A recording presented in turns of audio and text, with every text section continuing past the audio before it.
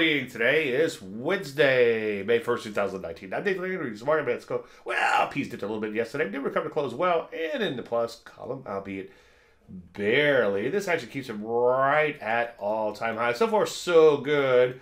Unfortunately, as usual, there's always something to worry about. It has been saying quite a bit. This V-shaped recovery at high levels is a little concerning. By the time the market gets all the way back to its old highs, it's already overbought. Sort of like what we saw a little bit last time this happened. You know, routine, don't take things one day at a time. With the methodology required to pull back, I'm not seeing a whole lot of setups right now. Take a look at NASDAQ. Not so good there. Selling off a little bit.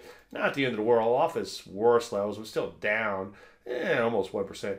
Nonetheless, a little more than 0.75%, I should say, into V-shaped recovery at high levels. Rusty remains a concern here, as I've been saying quite a bit. Still looks like a big picture retrace rally. So what do we do? Well, there's always something to worry about. So far, so good in the market, but again, some areas of concern. So let's just sit tight and wait for setups. Any questions? As usual, Dave, DaveLandry.com. I'm Dave Landry, and you just heard a Market Minute.